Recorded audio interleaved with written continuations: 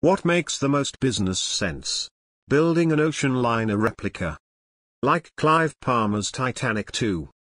Or renovating an aging liner, like the SS United States, back to service? Let's look at the SS United States first. The SS United States is a retired ocean liner built 1950 to 1951, for the United States Lines.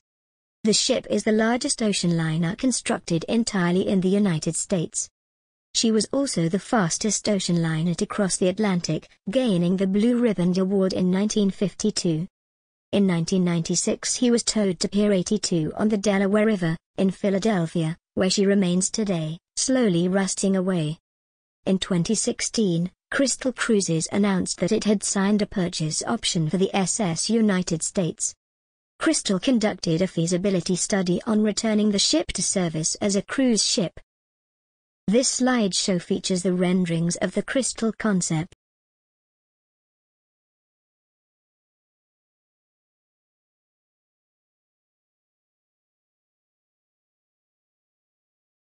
Later the plan was formally dropped.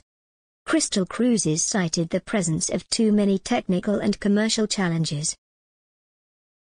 In 2012, Australian mining billionaire, Clive Palmer announced that he was going to build a replica of the 1912 Titanic ocean liner, to be called Titanic II. This would be a fully functioning ship, which would generally look like the original. He would replicate the ship's original interiors, including the lavish public rooms. Titanic II will be about the same size as the original and have a similar passenger capacity, of 2,435. However, the ship would feature modern technology and modern safety systems. As far as we are aware, in 2021, the ship is still in its design phase. No steel has yet been cut. Many commentators believe the Titanic II will never be completed. Other commentators are very enthusiastic about the project.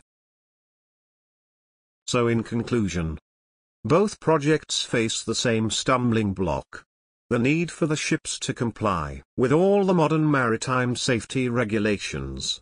In the case of the SS United States, the hull and many other parts of the ship would need completely rebuilding. Not just because of age, but to make the design compliant with modern safety regulations. It could be argued that it would no longer be the same ship. The Titanic II will also require new systems such as radar, and modern lifeboats, in abundance. It can be argued that she will not be a replica Titanic at all. It is arguably easier, and possibly cheaper, to build a new ocean liner. That is exactly what Cunard did in 2003, to create the wonderful Queen Mary II.